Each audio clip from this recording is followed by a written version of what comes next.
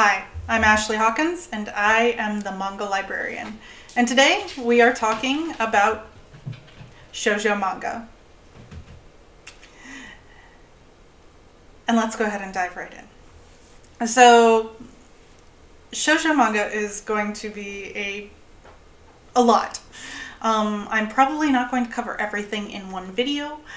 Today I'm going to talk to you a little bit about the history of shoujo manga, the characteristics that make shoujo manga different from shonen manga, and that's probably going to encompass this video. And that's our focus for today. So,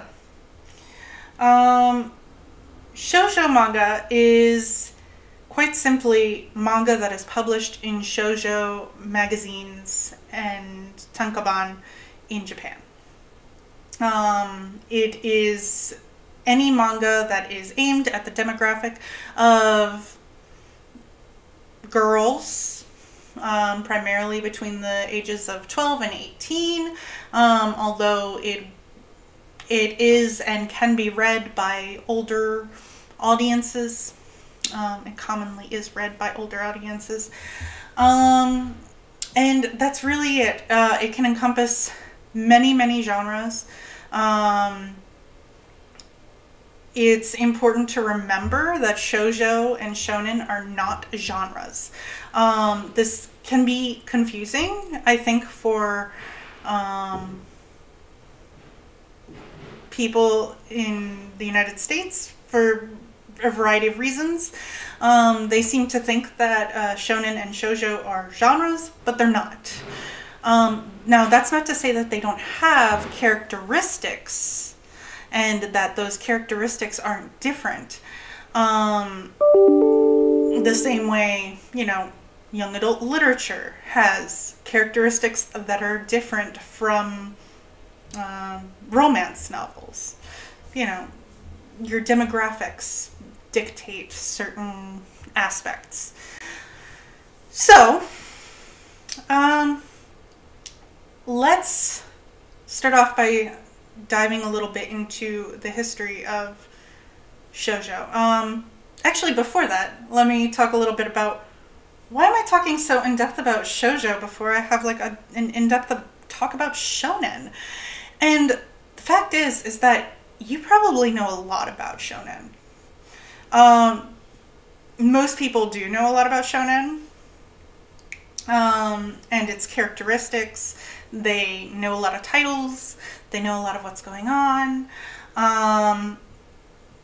and it's just generally what gets marketed more readily, and there's probably a lot of reasons for that. And a lot of them probably have to do with, the fact that shonen is marketed toward a male audience and shoujo is marketed toward a feminine audience and also encompasses quite a bit of queer stories and perspectives. So, those are things to keep in mind.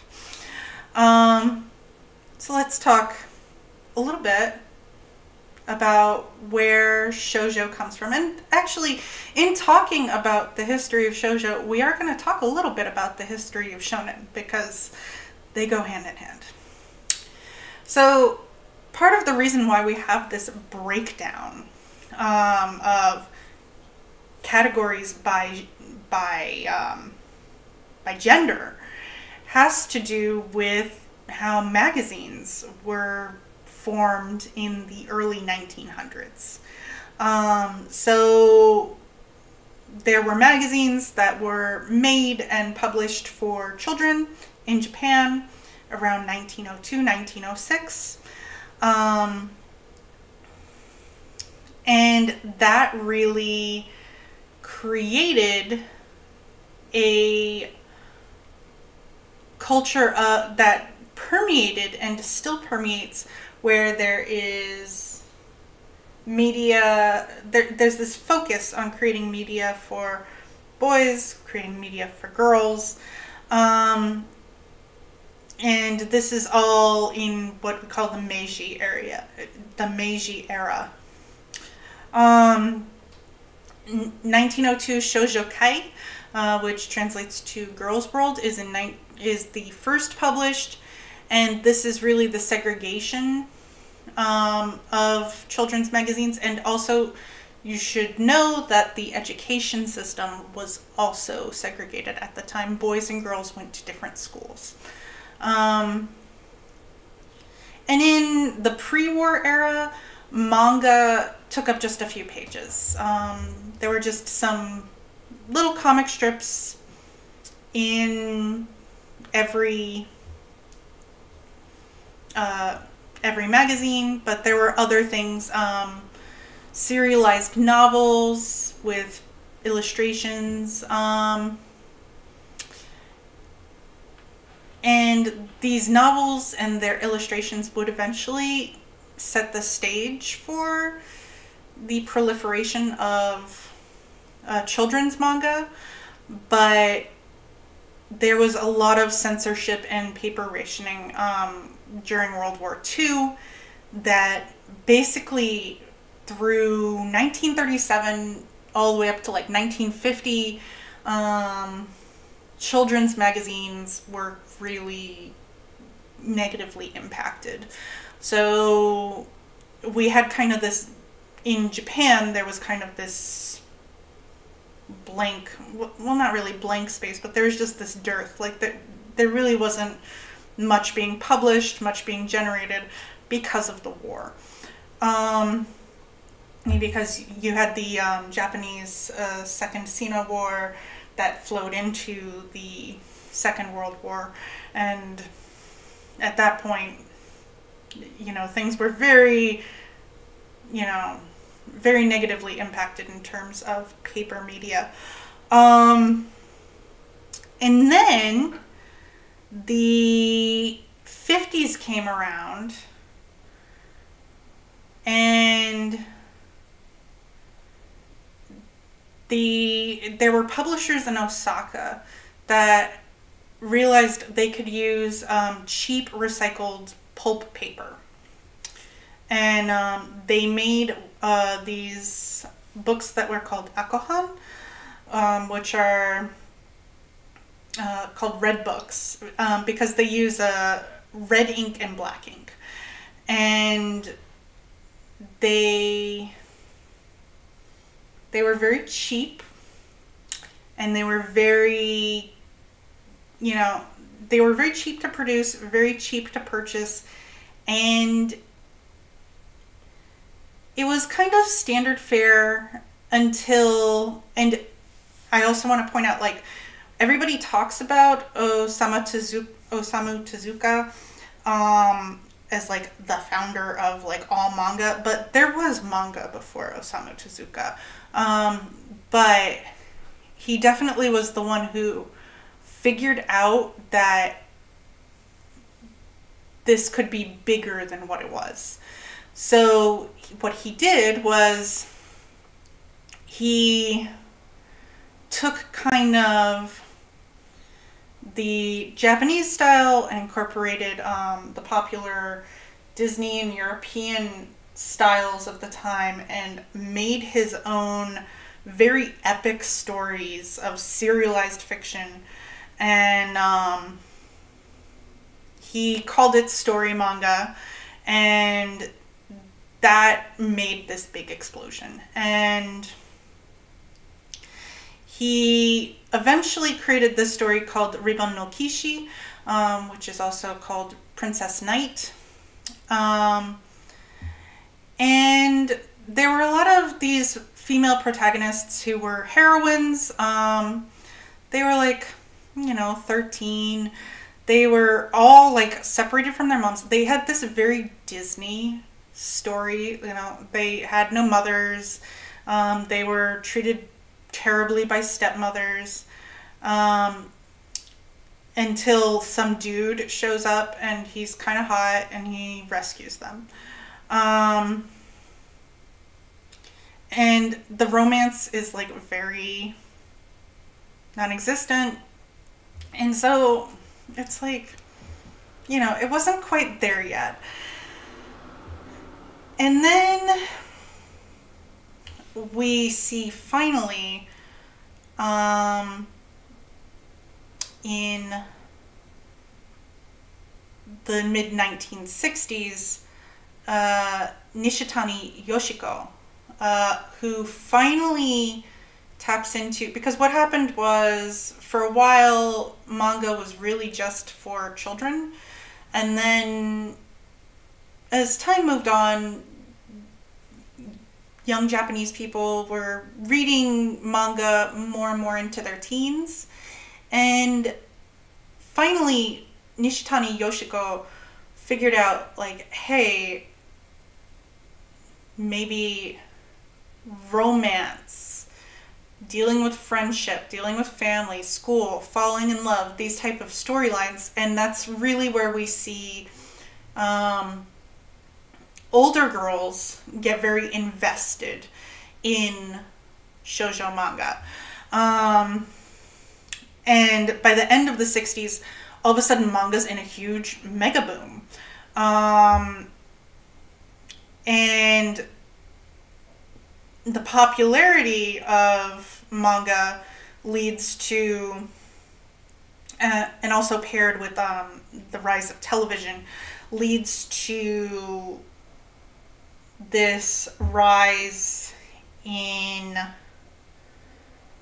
okay, we can't just publish these on a monthly format, because before it was just a monthly format. Now they're getting published on a weekly format. And this actually enabled women to really break into the manga scene, because quite honestly, they needed the influx of talent. So what happened was, because, you know, societal attitudes towards women were changing, because there was this high demand for more and more manga artists, a lot of women became manga artists. And so there was just this perfect environment. And there was a high demand for these stories. And that's where we see, like, the rise of Moto Hagio, Yomiko Oshima, Keiko Takamiya, and they're really experimenting with these themes of, like, gender and sexuality and much more mature themes than had been dealt with previously. And so by the 70s, we see it burst into a bunch of these genres and subgenres. So we've got fantasy shoujo titles, we've got sci-fi shoujo titles, we see boys love, we see the emergence of all these things, so that it's not just, you know, schoolgirl romances. We see so many wildly different things, and then that really paved the road for josei, where there were more and more stories directed towards adult women, and a lot of this bridging. And what this enabled was, shoujo can really enable, because shoujo is really built on, shonen is all about action and fighting and, you know, personal development and developing strength in a lot of ways, but shoujo is really about the interpersonal. And it's really about the internal, it's about emotion, it's about feeling. And that is really shoujo's strength. Shoujo's strength is that the stories can really focus on the characters and their emotions and what they feel. And it's through this kind of weird history of, like, it started off as just sort of this very monolithic thing, and then kind of burst and exploded because a bunch of societal confluences happened. So that's the basic story, or the basic history of shoujo manga. If you want to know more, first off, my primary source for all of this is the writings of Rachel Thorne, and I will provide a link to her Twitter account, and you can find her blog through there. I want to give you her Twitter account because her blog has her dead name on it, and I want to direct you to her first, and then you can find her work through her Twitter and how she chooses to share her work. But she is by far the preeminent scholar on shoujo manga. She actually teaches on manga and comics in Japan, and her work is absolutely vital to somebody like me whose Japanese is not the best. Like, I'm okay, I can survive, but she's been doing this work for so many years and has written so much and has so much experience. She does translations. She is absolutely an expert. If you really want to get deep into shoujo manga, you really need to read Rachel Thorne's writings. And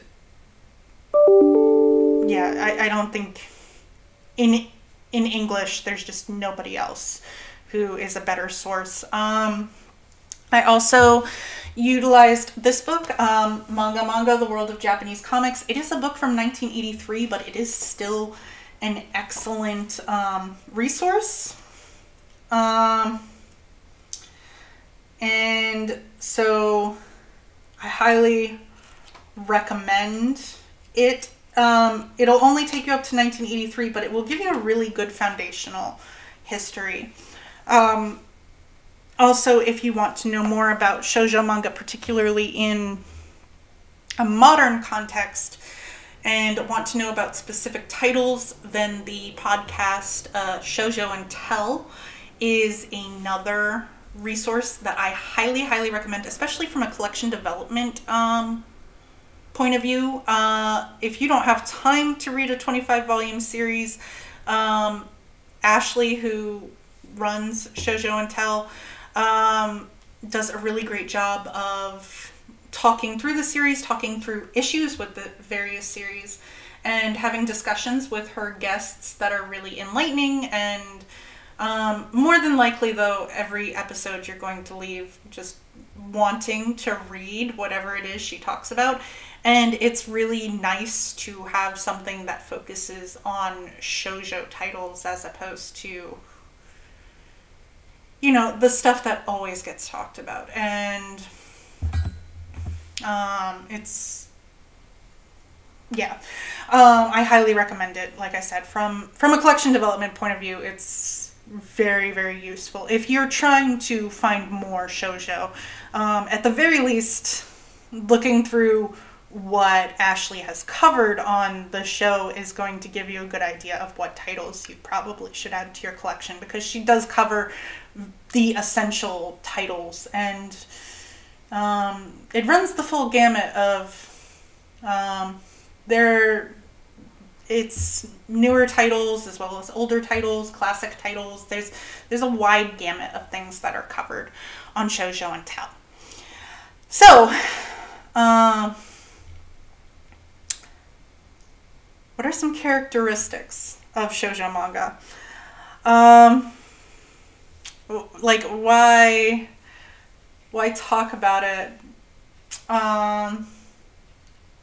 as sort of a monolithic thing if it's just a demographic category? So first off, we have to kind of talk about the art style, because there is a difference in how shoujo is drawn, the art style of shoujo is different from the way shonen is done. There are reasons why a manga will wind up in a shonen magazine or a shoujo magazine. And there are characteristics. So a shoujo magazine is, you know, like I said, targeted towards, you know, feminine people, primarily 12 to 18, although it will be read sometimes by older audiences, especially depending on who the artist or the mangaka is. And so there are certain visual appeals that are there. So first off, the thing that's interesting with shoujo is that it actually tends to be more abstract than shonen. Shonen tends to really follow rules of paneling. Panels don't tend to get broken as much, although they do. Like, it's not to say there isn't experimentation in shonen and that nobody ever does anything unique, but it's not as standard as it is for shoujo. Shoujo really plays with form and format. There's a lot of, and I'll even show you a little bit of it. Classic examples. So here's a panel that's featured in Manga. As you can see, it's very abstract. There aren't even any panels on this page. And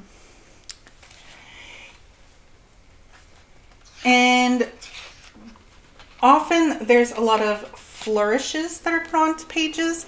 So here are a couple of different pages that are featured in here. And they have, you know, flowers and different embellishments.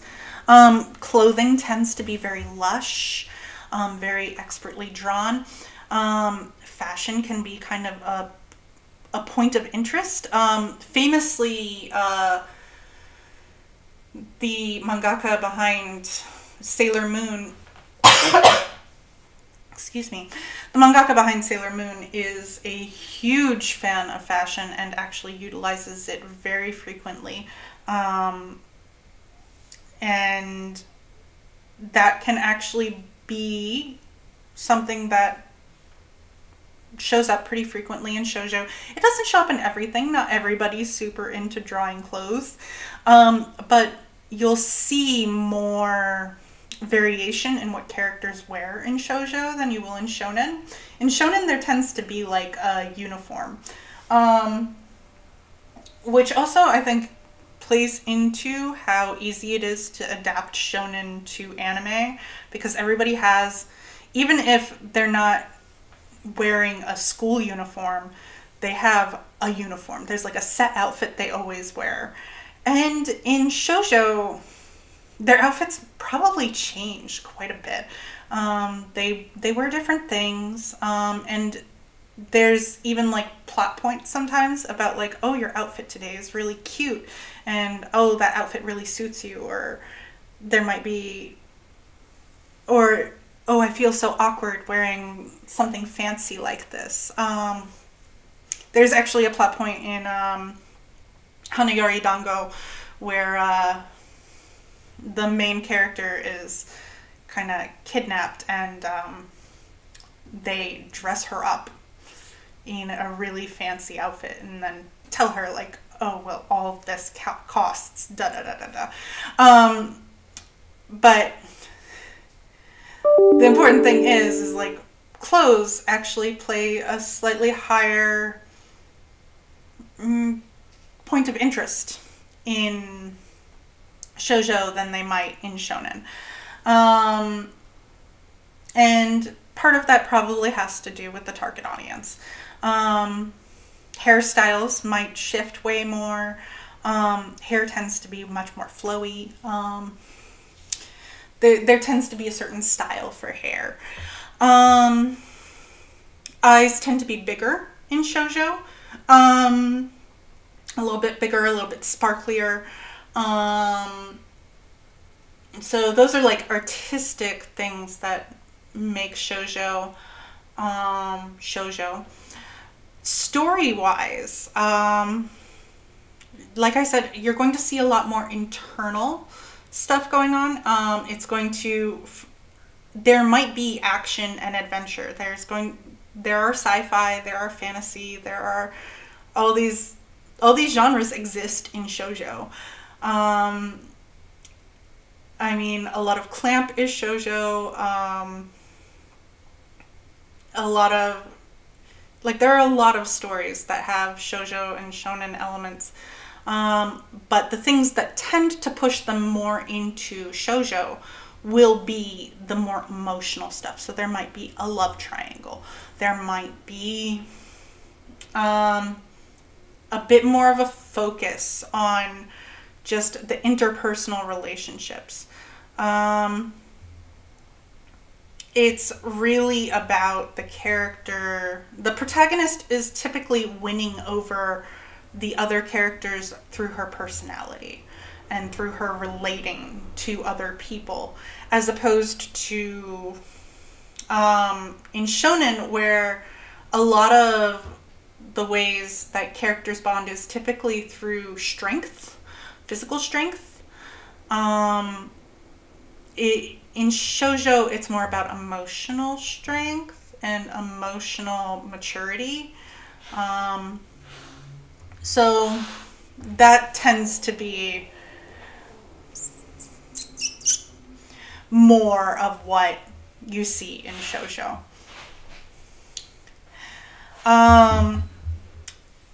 And then, like I said, you'll see far more relationship drama. You will also see far more friendship drama. Relationship drama is like a big part of it, and oftentimes the friendship drama or the drama between peers is in part because of attention that the protagonist is getting from the love interest. But there's often like peer group struggles, and these are all things that, you know, teenage girls can really relate to. And so it tends to come through. Something else to point out, though, is that it's not just heterosexual romance that gets depicted in shoujo. Shoujo is the nesting category for yuri, most yuri, and boys love.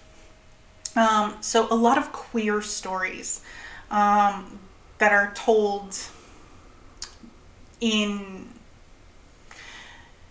a loving, dramatic way are shoujo or josei.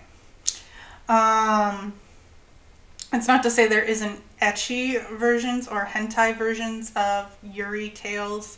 Sexualization of women exists in Japan, undoubtedly, but there's also like a big movement of women loving women stories written by women, and boys love and yaoi has for a long period of time been kind of an area that is predominantly female driven.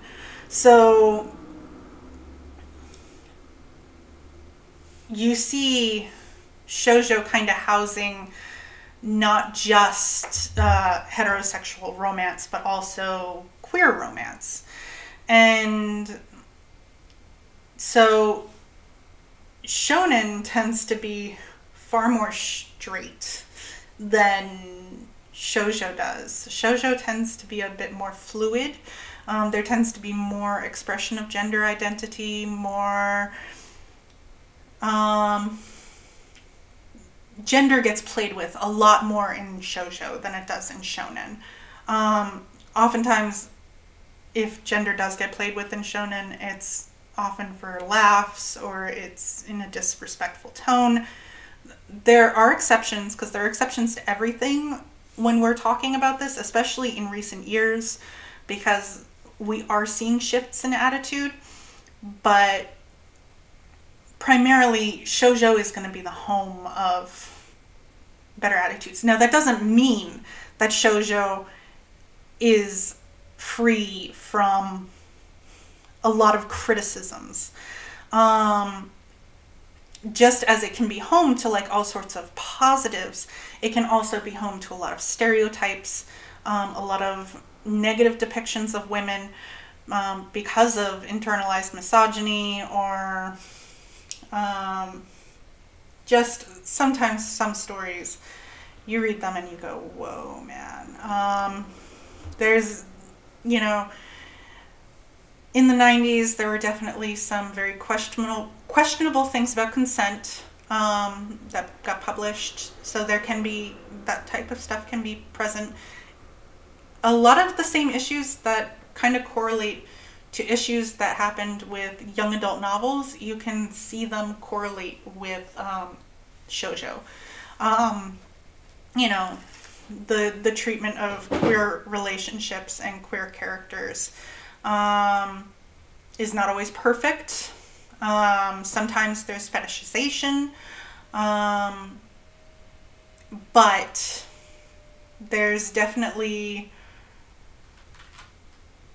there's slightly more hope in shoujo sometimes.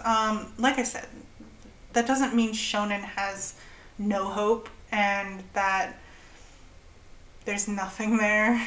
In terms of like freedom of gender expression, we're getting slowly better. And there's definitely an internal pressure from people in Japan to start pushing stories to be more inclusive. And we're seeing that in things that are being published and now things that are being localized. So, and don't let anybody tell you that it's because of pressure from people in the United States. All these liberals are forcing anime to be more blah blah blah. It's people in Japan that are demanding these stories. Like, we don't have that much power. So I don't know. It's getting better. It's not perfect. There's definitely a lot to work on. But yeah, you'll see questionable things about consent.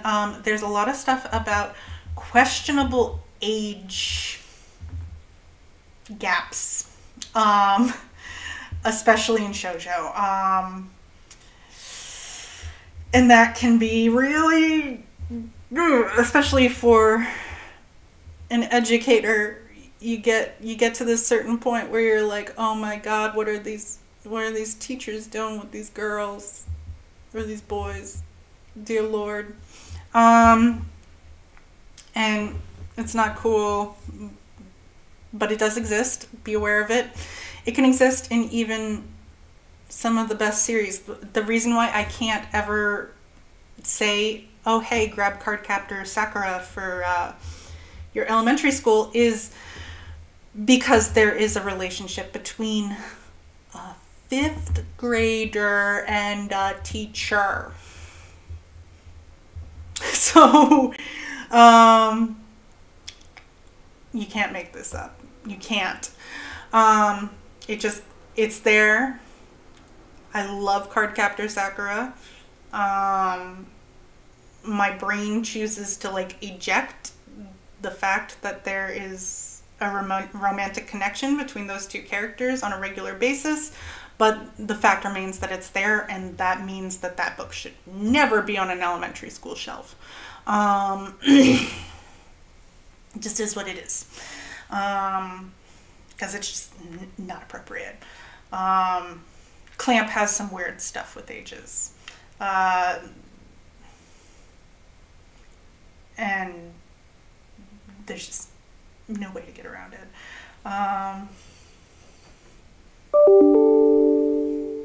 there's other things you can get. Other magical girl stories. So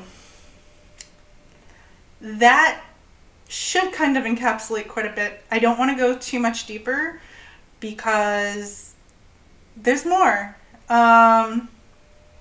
So what I'm going to do is I'm going to stop this here, and next time I do one of these long form videos, I'm going to talk to you about magical girls. So it's kind of a continuation of shoujo, but we're going to go a little deeper and talk about the magical girl genre and what's going on there. And that's where we'll go. I hope this was helpful. Let me know if there are any, if you have any questions, please reach out, and I will see you in the next video.